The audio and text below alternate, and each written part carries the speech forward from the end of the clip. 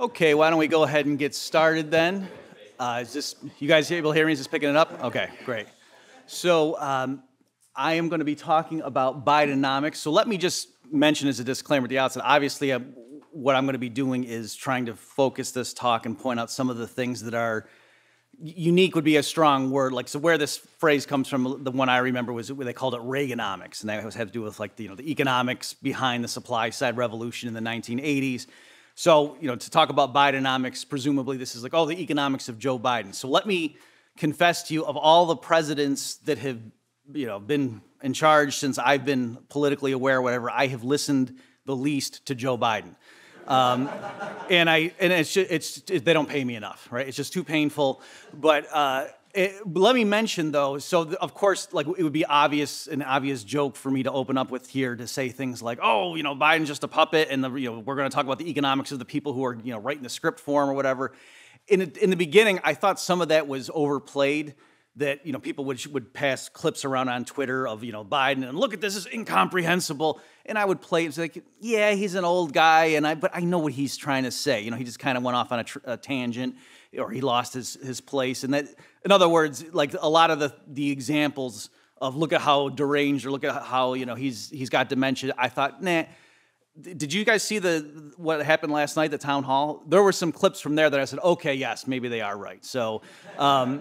So anyway, like I say, for this, what I'm going to be doing is trying to isolate things that are, if not unique, at least like the signature elements of what the Biden administration says it's trying to do with respect to the economy.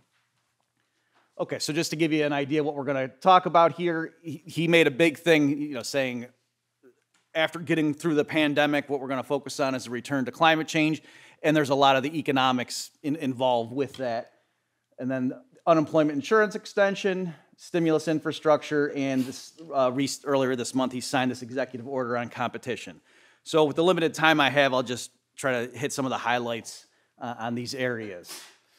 Okay, so as far as his climate agenda, some of the things they're doing, he's re-entering the Paris Agreement. So for this talk, I won't dwell on this. There's a separate thing I did for Mises University in a previous year. If you're interested in this stuff, just so you know, that's like one of my areas of expertise. Is I spent many years studying the economics of climate change, and not just from an Austrian perspective, but just in general, really getting into that literature. And so let me just give you a taste of what I'm talking about here. Is that this stuff? It's not merely that you would, if you are against the government taxing carbon dioxide emissions or putting regulations on how much insulation buildings need to have and so forth, or the energy efficiency of your microwave in your house. And by the way, all that stuff, the federal government really does have regulations on all those things, all right? So it's really incredible just how much of every aspect of your life the federal government thinks now it has the ability or the competence and responsibility to intervene in and to dictate to you on because of the threat of man-made climate change. It used to be global warming, now it's climate change. And so that's, when you get into that literature, like I say, it's not merely that, oh, because I'm a libertarian, I'm against this stuff for philosophical reasons, that's why I'm against it. The literature itself does not support any of this stuff. So I'll give you a couple examples of what I mean in a minute, but it was shocking when I really got into this to see the gap between what the peer-reviewed research, that's the gold standard, or that's the Fiat standard, that they have, for this stuff. Hey, follow the science, don't be a science denier. And then you go in and you read the actual published literature and what policy recommendations they're giving in the name of this stuff. Okay, so anyway, I have, at a previous Mises University, I had a whole thing on the economics of the Paris Agreement, something like that. So if you want to Google my name, you can go find more. But what Biden did is re-entered it, and this is something that the Trump administration had done, and I was amazed that, obviously Donald Trump on the campaign trail, for the 2016 election, was talking a good game about free markets, and this is crazy, and China's eating our lunch, and we got to stop, tying our industry's hands behind their back.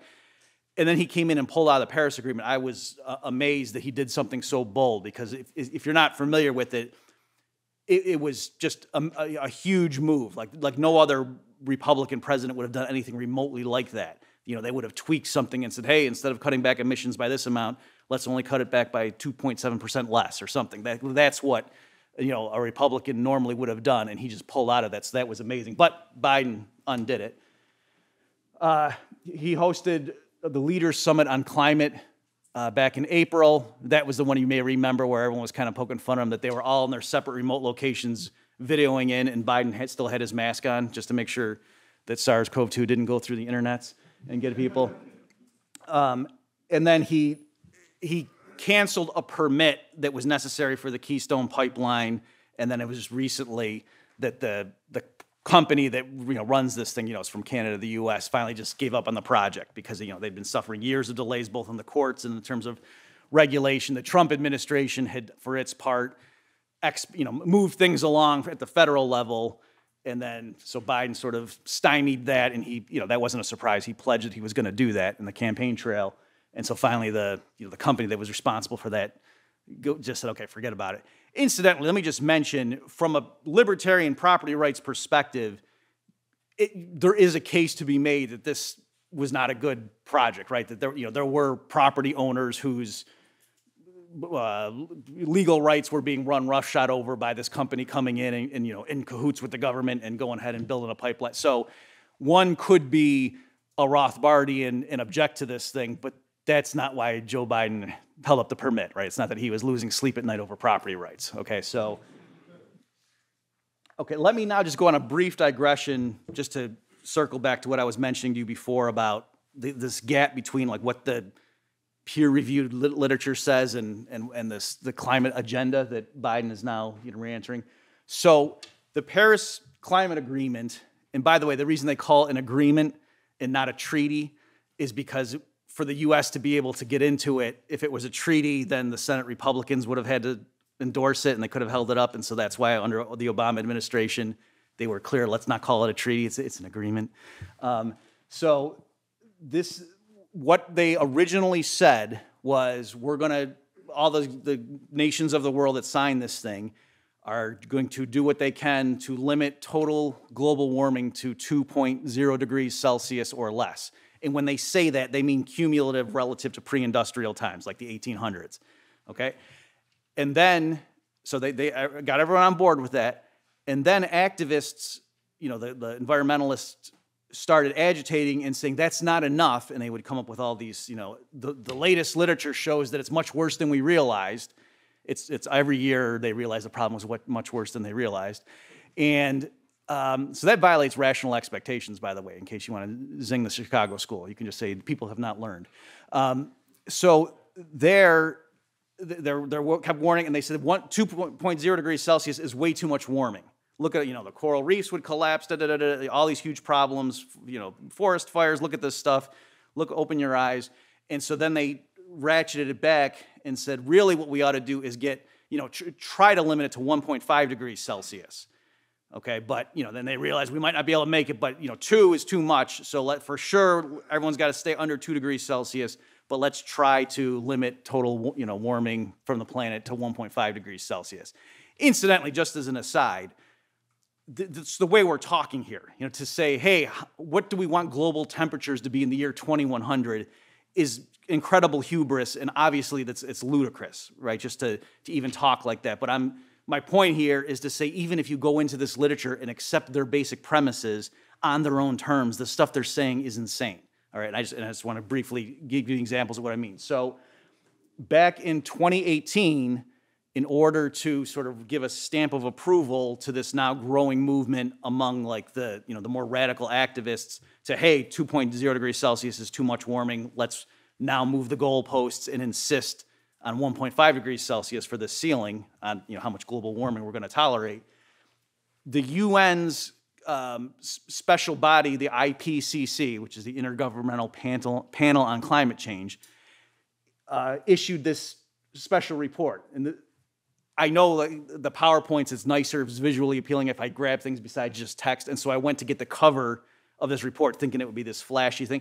This is the cover of the report, as far as I could tell, right? So this is very, very boring. They passed the savings on to you, is my understanding. So this was a report in 2018 called, it's special report, global warming of 1.5 degrees Celsius. Now, they were very slick about it. Nowhere in the report does it actually say the benefits of pursuing this goal would be higher than the costs, right? They don't actually say this would be a good idea.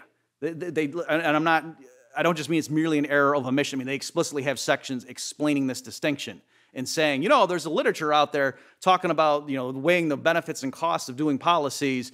That's not what we're doing here, all right? They're just taking it, saying scientists have told us we need to limit warming to 1.5 degrees Celsius, so here's policies governments of the world could pursue to that end, right? So they're being very agnostic. And the reason they're doing that is because there's no way, using any possible framework, that you could justify this stuff using conventional literature. So I don't mean according to the Heritage Foundation or the Cato Institute. I'm saying the standard peer-reviewed stuff in mainstream economics of climate change journals. There's no way that this makes any sense. This is a crazy draconian goal. And so let me just give you an example of what I mean. The same weekend that this was published in 2018, William Nordhaus won the Nobel Prize in economics for his work on the economics of climate change. Now, Nordhaus is not a Rothbardian. He is a Keynesian. He was a co-author in later editions with Paul Samuelson on his famous best-selling economics textbook. So Nordhaus is a Keynesian guy. He's big on government intervention. The point of him getting into the economics of climate change literature was to tell governments it's a huge market failure. Humanity could, spare itself trillions of dollars in needless damages if we had an optimal carbon tax. Okay, so that's who this guy is. He's not an ideologue from the right by any stretch. In his model that he won the Nobel Prize for in 2018 showed, in terms of the latest numbers that he ran, it was a 2016 calibration, it showed that, if humanity does nothing, the globe's going to warm about 4 degrees Celsius. If we do what Nordhaus's model said would be the optimal carbon tax, it would warm about 3.5 degrees Celsius. And then, as a benchmark, he said, suppose we limited warming to 2.5 degrees Celsius. He said that would be so bad, that would hurt the global economy so much and cause so much economic damage from higher energy prices and so on to hit that target or that constraint, that it would more than swamp the additional reduction in environmental damages from climate change. And it would be so bad that just trying to limit warming to 2.5 C would be worse for humanity than if governments did nothing at all, right? So that's what the Nobel Prize winner said in 2018. So if limiting warming just to 2.5 C would be worse than doing nothing about climate change, 1.5 C would be even worse than doing that, right? That was so draconian, he didn't even bother putting that in his model at that point because he thought that's just crazy, that's a ridiculous policy. So that's what I'm getting at here. And because he won the Nobel the same weekend that this report came out, places like the New York Times treated them as if they were complimentary. And so readers are like, oh, yep, the writing's on the wall, all these different, it's the physical scientists, the economists, everybody knows how bad climate change is. And Nordhaus himself in interviews was real coy about it. Someone said, can we still hit the 1.5 C target? And he just said, at this point, I think that's too late. He didn't say, and thank goodness, because that's a stupid idea. He kept that to himself because he just won the Nobel Prize and wanted to bask, in the righteousness. So that's an example of what I mean, where it's not just that, that policy's not quite optimal. It's that the guy who just won the Nobel, his work says this policy is so incredibly stupid that it would be better for humanity just to ignore climate change than do that. And yet we're getting lectured about, follow the science. One other quick one. The UN's IPCC, its body on climate change, periodically issues reviews that distill down the state-of-the-art of the literature, both the physical science and the economics of climate change literature, just to give a guide to policymakers. So they came out with one in 2014. It was the 5th such thing in that series, and its conclusions were very tepid, vis-a-vis this kind of a target, right? So as of 2014, the UN was not supporting anything in the same ballpark as this aggressive goal. So then you're saying, so by 2018, it's funny that they completely reversed themselves and now did this. I guess all the experts must have changed their mind. No, here's what they did. If you look at, and this is something that my co-author Ross McKittrick noticed, all right, so this isn't my point, but this is amazing if you get what I'm saying. In 2014, they had about 60, don't quote me on that, but it's about 60 different economists, experts in this area on their panels to go ahead and review the literature and then report their findings. And they have like a lead author for the chapter and then the consulting editors and things like that, people who just do particular sections. So that's how these things work when they come up with these huge compilations. So in 2014, they had like 60 people contributing, and they said, here's the state of the art of the science. Didn't come anywhere close to supporting something this crazy. 2018, they come out with a report, very coyly leading you to believe this is a good idea. And they, again, had dozens of experts for this new one. Of those two groups of people, the people that back in 2014, the UN said, these are the experts on climate change in terms of the economic policies. Let's see what they have to say about the literature. 4 years later, this comes out, the recommendation or the implicit recommendation flips completely. Of those two groups of experts, there was only one person who was in both groups. So they completely changed who the experts on the literature were in 4 years. All right, and so that's partly how, so to be clear, the people for this one, they all had PhDs in the appropriate area, so they weren't just the guy off the street, but the point is they were a different group of people from who 4 years earlier had been anointed to be the ones to summarize the literature. So that's part of the tricks that they use. Okay. Switching gears now back to what the Biden administration is doing. So unemployment insurance, let me just summarize some of the big picture and then we'll talk about the economics of it. So typically in the United States, this is handled at the state level. So what happens is if you have a job, part of what the employer on your behalf is paying into the unemployment insurance fund, and then if you get laid off, you can apply for unemployment insurance, it's called. Hans Hoppe would not like using the term insurance here, but that's what they call it. And so, oh, I don't have a job right now, I'm looking for work, and then you get checks from the government to help you get by, and they justify that both on humanitarian reasons, but also, oh, we don't want aggregate demand to plummet when people get laid off. We want them to keep, being able to spend, right? So that's the justification, and that's typically handled at the state level in the U.S., and it's typically a fraction of what you were earning when you were employed, right? So every worker's, if you get laid off and you're getting unemployment checks from the government, you're not getting, for one thing, the check's different. So how much you earned when you were employed affects how much the government sends you, the way these things are have been run historically. And there's a finite time, right? You can't just keep doing that forever and be unemployed for 10 years. At some point, they cut you off. Okay, so that all, and the fraction was like 50, 65%, something like in that range.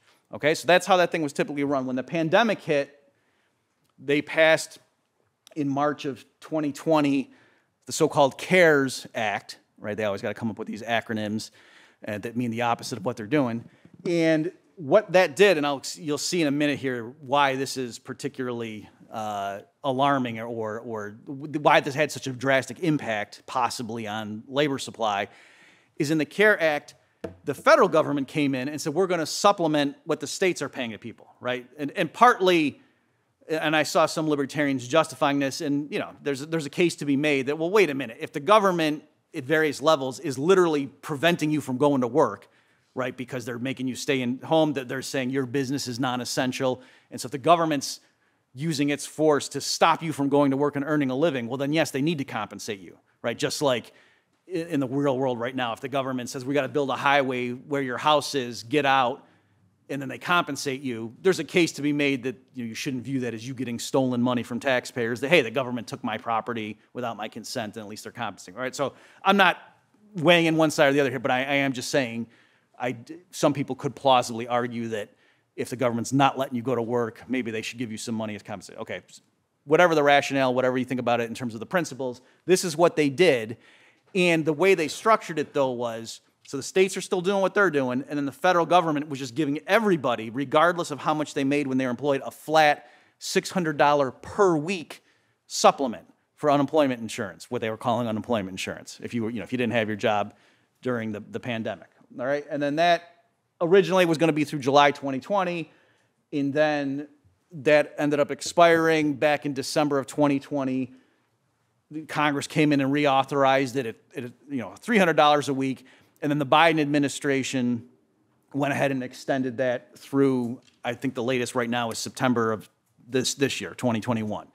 Okay, so, and this is the one where I think it was this context, you might have seen the quote where Biden, like he's whispering and he leans forward, he's looking at me and goes, this is good, it helps people, puts money in the economy, doesn't hurt anybody. Right, and I saw someone retweet that and said, me trying to justify a 3 a.m. Taco Bell run. But, so that's where they're coming from with this. So now the concern is, why would this be controversial? So here is, for people in the back, that's labor force participation rate. Okay, and you can see here that there's a huge drop-off going into the pandemic. This is 2020, right? So huge drop-off, and then it did bounce back a little bit. Oops. It did bounce back a little bit, but obviously not fully recovered. Before I continue on this, in terms of the economics, let's just do a quick how to mislead with statistics. Let me just draw your attention to this axis over here. You see that number? That's not zero, right? So that drop looks bigger than it really is, right? So just so you know, I didn't calibrate that. This is just what Fred, the St. Louis Federal Reserve's website, automatically does. So you can't trust the Federal Reserve is what I'm getting at. But in case you're not getting, my point is looking at this, it looks like the labor force participation rate fell off like 30%. And I'm saying if you look at the axis, it's not that big. It's, you know, they do a snapshot around the chart. But in any event, that's still, you can tell, a big drop. And then, yes, it did recover, but not, you know, it made up about half the ground. Okay, and anecdotally, I'm sure many of you have noticed, especially for like restaurants and things like that, where they have signs up often saying, I've seen this in different states and whatever, saying, please be patient with us. We can't get workers. We're training new people. You know, that's why your order is going to be all screwed up, is words they're basically saying. All right, so number one, if you have never been employed before, hurry up and do it before September. Now is the easiest time, if you're in the United States, for you, if you're a young person, to get a job, because the people who used to work in those areas right now are still getting paid by the government to not work. And so, you know, they're weighing the costs and benefits, and when you're getting paid, that's another reason to delay coming back to into the labor force. So the critics of this extension of the unemployment insurance are saying, what do you think's going to happen? The government's, in many cases, literally paying people more to not go into work than they would get if they started going into work, right? Because once you take a job, then you lose these benefits, all right? So that's the argument, and Biden, of course, was saying, oh, no. The fact that the job numbers they weren't as impressive in April. That's when this was like a hot topic. And this controversy came up again. He was saying, oh, the fact that, you know, the job numbers went up, yeah, it was disappointing, the report, but we are hiring more people. There's more people hired now than there were, you know, 3 months ago. The economy's improving. And so that's why this is a good idea, right? It's not that we're paying people to stay home. And even Janet Yellen came out. Now, as an economist, she had to be a little more coy about it. And so she just said something like, well, I don't think the fact that we're, you know, the higher compensation for in terms of unemployment checks is the reason that the labor force participation rate is remaining low. That it's, you know, because people are still scared about coronavirus and things like that. Right? Some of these industries, there's supply chain problems. So she wasn't denying that, yes, other things equal, if you give people higher unemployment benefits, they're going to be slower to return to work. Right, they would be hard as an economist to say that. I mean, that's like in Krugman's textbook. That's standard stuff. If you pay people for something, you're going to get more of that outcome. So if you're giving people more money if they're unemployed, don't be surprised if on the margin more people choose to remain in that status. But she was just saying that's probably not what's driving, you know, this lag, this reluctance of people to come back into the labor force. That's what her argument was. So I won't dwell too long here on it's arguably empirical, right? That yes, a priori, clearly paying people more, higher unemployment is going to be one factor, but there could be other things swamping it. So that's what the argument is. So I went in just to look at this literature. So I don't need to summarize, you know, the people arguing bumping up the numbers, prolonged unemployment, because that's pretty obvious. What I'm going to show you here is how you can use like the critics to even use their own work just to show, right? So it's sort of a fun little exercise. So here, the screenshot, I'm just showing you where I'm getting this from. So it's from the Washington Center for Equitable Growth. Just the fact that it's the Washington Center for Equitable Growth tells you most of what you need to know about where these people are coming from. And then it says, the long-run implications of extending unemployment benefits in the United States for workers, firms, and the economy, and this came out in December of 2020. All right, so the whole report, it's very glowing. This is very much in support of the federal government supplementing the states with unemployment benefits. And it has all kinds of charts like this. So I'll just read some of these key things. So the title here says, when workers have access to a longer duration of unemployment insurance benefits, reemployment wages increase. And then the the bottom here, it's showing different, how long the unemployment benefits were in place for. Because like I said, historically, you'd get cut off after a certain time, and then with each new economic calamity, it certainly for what was called the Great Recession, to be more generous and to not be so heartless and cruel in the face of these horrible economic times, Congress would keep extending the benefits, right? Because no one wants to vote to cut off unemployment insurance when the unemployment rate's really high. This is terrible politically, the optics of it, right? And so what these people who are for such policies are trying to show is, look, as you extend how long the government pays people unemployment benefits when they're out of work and still technically looking for a job,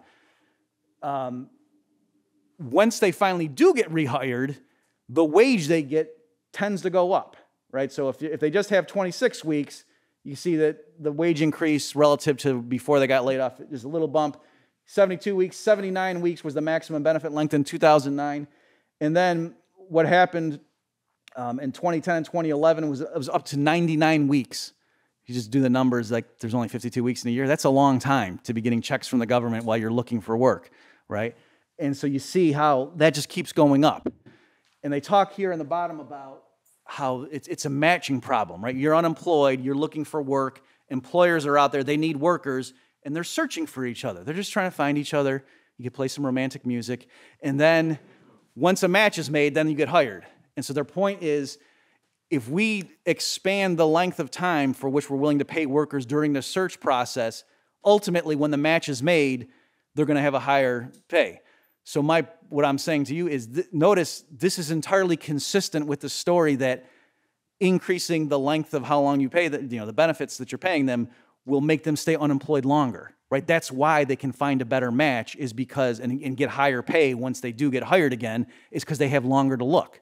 Okay, so I'm saying this whole study, nothing in it contradicted what the critics were saying, even though the authors of this study were putting it out as if this is to rebut those critics that say, overly generous federal unemployment benefits during the pandemic are somehow, hurting the labor force. No. Actually, look at the longer so this isn't about the size of the payment. This particular study was looking at the duration, but saying if we have a longer duration, workers end up making more. So how could you possibly say this hurts labor?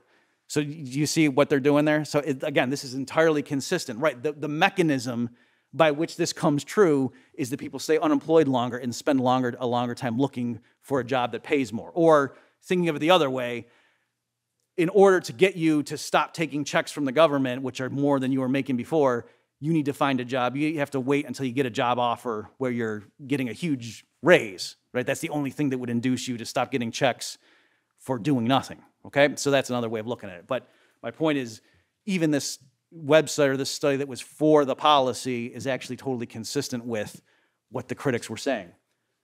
I found another one. So I Googled, news stories looking for unemployment insurance restricts labor supply or reduces labor. And the author, I think it was Vox.com, I'm almost positive, right? So they were, wagging their fingers at this notion, don't listen to these right-wingers. And they said, after all, a study from the summer of 2020, when the CARES Act first kicked in, showed that it didn't have an impact, it didn't reduce labor supply. And so, again, you see that huge drop in the labor force participation rate, and people like Janet Yellen just arguing, well, it could have been due to lots of factors, we don't know. But now this one's saying, no, empirically they went and looked and showed that it wasn't because I was just curious, well, what was the argument? So let me just show you. Before I do that though, let me just pause and make sure you understand the numbers involved here, because probably you have common sense, that's why you're here in Auburn, and you assume your understanding of how ridiculous some of these payments were compared to what the worker was making, you might have thought, well, I'm sure it wasn't that unreasonable. Oh, wait a minute. So here, this is from their table. I just want to make sure you understand how this thing worked and why. Remember, I said 10 minutes ago, the flat $600 payment from the federal government, regardless of what you made, why that was so severe for particular workers. So $300 weekly earnings. So these two columns are saying, let's take a typical worker. So somebody who was making, when they were employed, $300 a week, pre-CARES, meaning before this March 2020 federal package came in, like the way it was traditionally handled at the state level. In California, for example, your unemployment compensation for the, the time that it was being forced would be $150 a week, right? So there, that was 50%. So again, if you had been a worker who made on average $300 a week when you were employed, you get laid off. The California government administering its unemployment compensation plan would give you about $150 a week. So after the CARES Act kicks in March 2020, you're now getting on top of that an extra $600 a week. So they're saying you're getting total $750 a week. And notice the percent change going from 150 to 750 is a 400% increase, right? So that's what those percentage changes are referring to, saying what's your compensation, your unemployment compensation pre-CARES Act and post. And so for different workers, that jump is a different percentage, right? That's what they're trying to get at here. So it wasn't treating all workers the same, or it didn't impact all the workers the same. In Oregon, as opposed to, or in contrast, you got 195. So you can see they gave you more than 50%, but not that much more, right? So typically you'd get about 195. So that increased to 795. That's only a 307% increase. Okay, so what they're doing here is they're establishing there's variation in the data, right? So if you're going to do an econometric study, it can't just be everyone gets the same treatment and then you go and look at the outcome, because there could have been other things going on. Ideally, what you want is people get different sizes of the dose of the thing that you're looking at, the treatment, to then see what, how does the outcome change, so you can kind of get some variation. So that's what they're doing here, is they're showing, look, at our data has lots of variation in the independent variable. What about people making $600 a week, right? Because different workers made different amounts of money. For someone who typically made $600 a week when employed, in California, the pre-CARES payment would be $300, right, 50%. You add $600 to that, so now it's $900, so that's a 200% increase.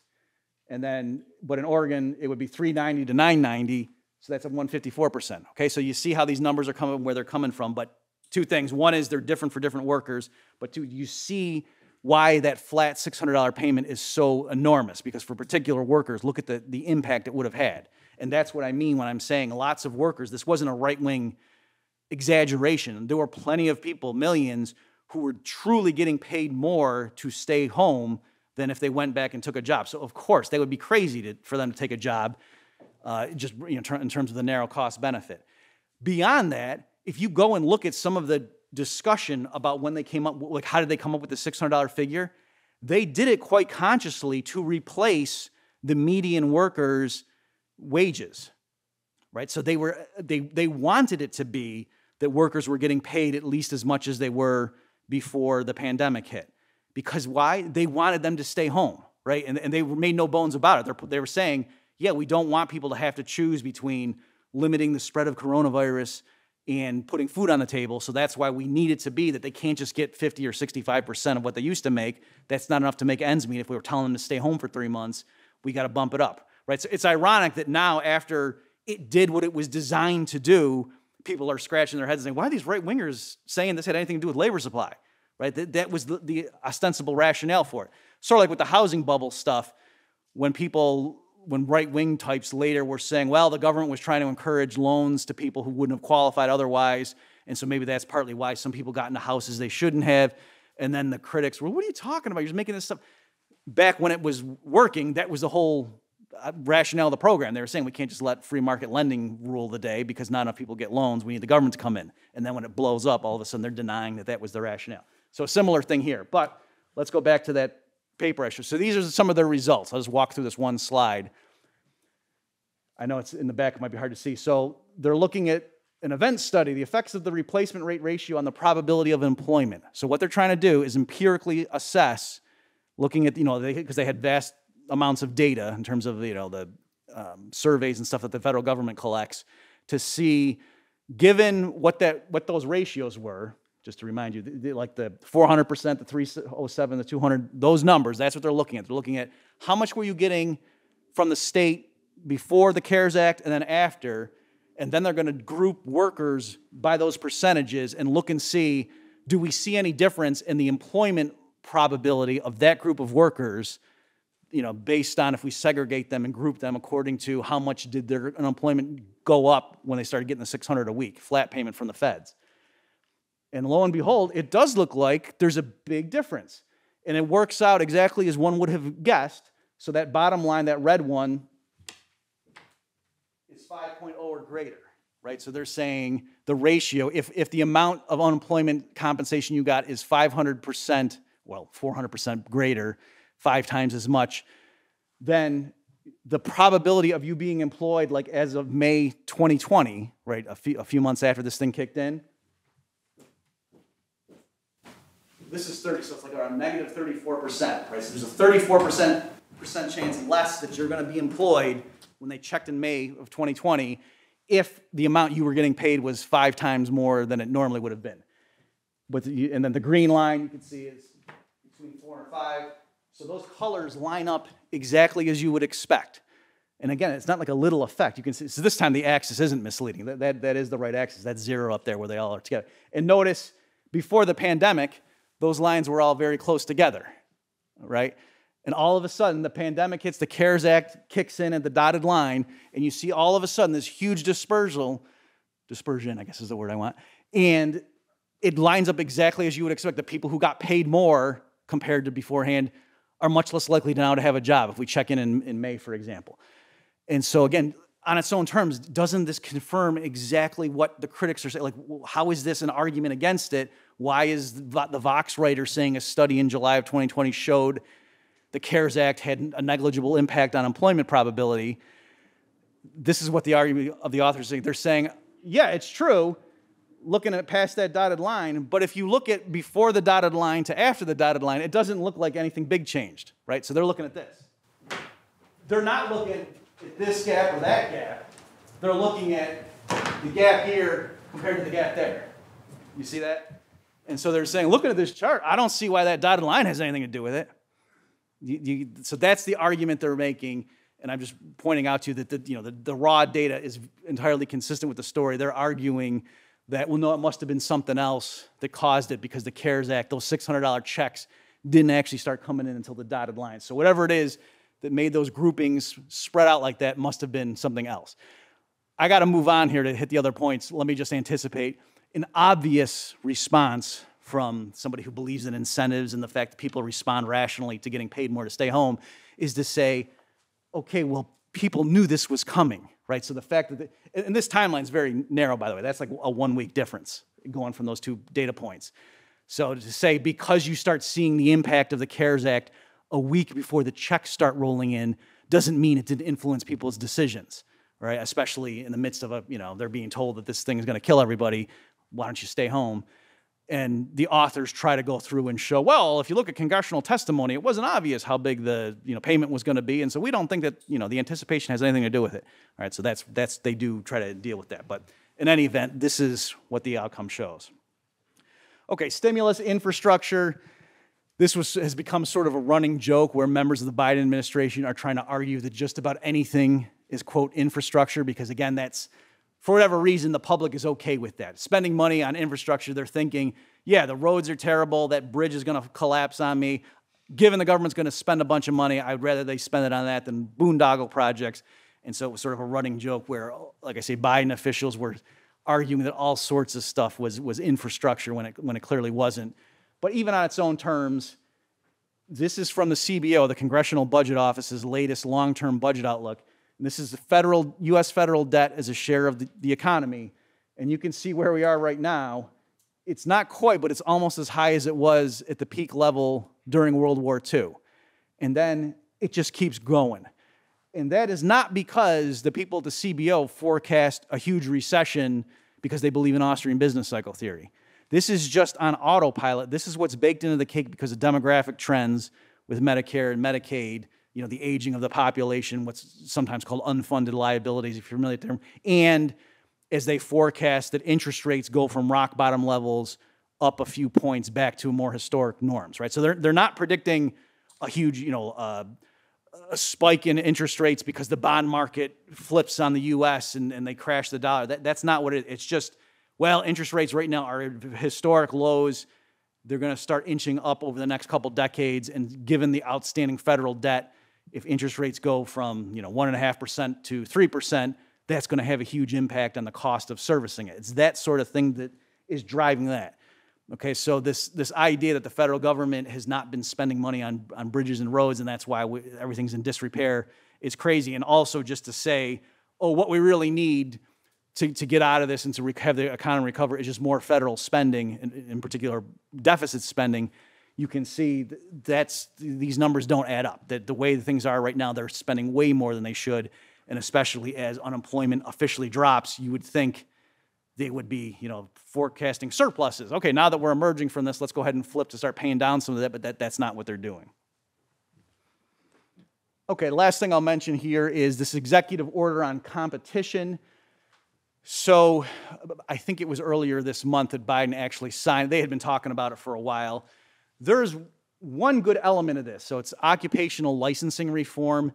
Now, when I say good element, what I mean is, in principle, this could be a good thing. They could take it and do something good with it. They are at least acknowledging, the language in there is very watered down, but they're saying things like occupational licensing, just to make sure I'm not losing anybody. What that means is it's often handled at the state level, but there's also ways that the federal government gets involved with it.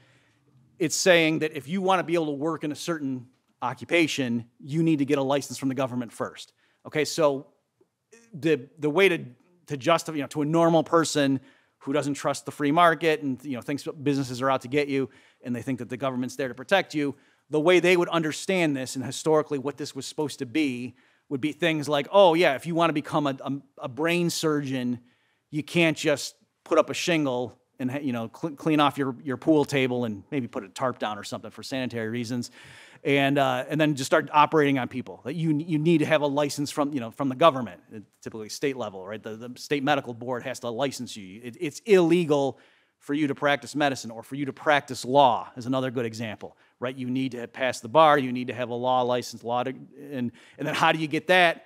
Oh, you got to go to law school. How do you get a medical a license to be a brain surgeon? Well, you got to go to medical school, right? So there's I would say collusion, you could just say an affinity or an interaction and cooperation, if you want to use less loaded language, between academia and the government regulators on this stuff. And again, the ostensible rationale from the public's perspective is to weed out charlatans, right? To make sure only qualified people are in these very sensitive areas, particularly things where it would be hard for the consumer before buying the product or service to judge. And then if it goes poorly, you can't just say, well, I'm never going back to that guy to operate on my brain. That didn't work out so well. Now I have 16 lobes, right? So they're saying that's different from, oh, I went, I bought I'm trying to think of something innocuous. I went to take my dog to get, groomed, and the person did a bad job, and my dog looks goofy for 2 months until the fur grows back. Like that's pretty innocuous. And yet dog groomers in certain jurisdictions do need to get licensed, right? So my point is there have been such ridiculous over the top horror stories of this stuff that are absurd that even normal people who normally don't trust the market and are okay with governments coming in and regulating can see that, wait a minute, this isn't about protecting the public. This is just about the entrenched producers in an industry limiting competition from newcomers.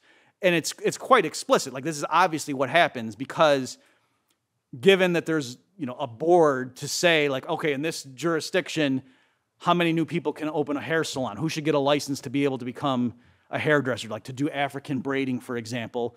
And so who are the experts on that? The people right now who are doing that for a living. They're the experts. They're the ones already in there, and they get to decide what the optimal number of new entrants to allow into the community is. So you can see how that's a very dangerous system and liable to corruption, where they're going to say, oh, in the interest of the public, I think we got to be, raise our standards to make sure that the hairdressers in this area are impeccable.